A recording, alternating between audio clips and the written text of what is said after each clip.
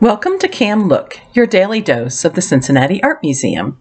Each weekday, a staff or volunteer will be sharing an object from the permanent collection and posing questions for discussion.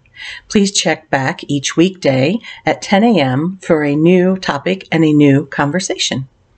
My name is Sue. I'm a volunteer docent at the Art Museum.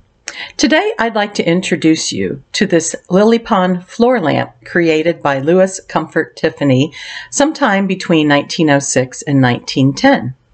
First things first, let's talk about that Tiffany name. You might be wondering if this lamp designer is the same Tiffany as the jewelry designer. Well, the answer is they're related.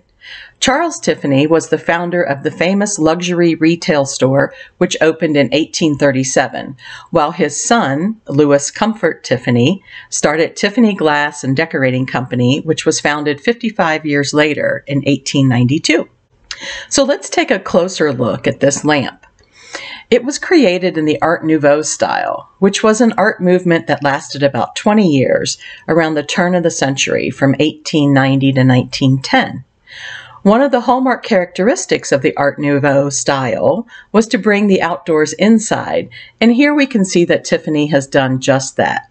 He's used a lily pond and lily flowers as his inspiration. If we take a closer look at the base, we can see extremely detailed lily pads overlapping each other. They look as if they could be floating on the water right now.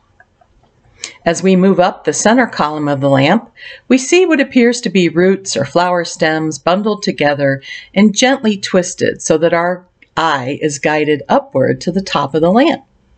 Here we find 10 beautiful hand-blown glass lampshades, each held in place by a bronze calyx, which is exactly how a flower secures its petals in place when found in nature. You might notice a shimmering opalescence on the surface of each glass shade. Tiffany was a master in creating glass finishes and patented many of his studio's techniques. In our lamp, each glass shade is pointed downward towards the wall or the floor. This style of lamp would not have been possible to create if not for the invention of the incandescent light bulb. Prior to the availability of light bulbs, Tiffany was designing lamps that burned kerosene. For our lily pond lamp, it would have been impossible to drive the lamp shades downward and burn kerosene at the same time. Tiffany Studios was in production for about 40 years, and all of that time overlapped with the Art Nouveau movement. Work coming out of the Tiffany Studio was handcrafted and could be personalized to fit your personal taste and decor. While this may have been pleasing to Tiffany glass customers, it also made production slow, time-consuming, and expensive. Eventually, taste changed, and Tiffany products were no longer sought after.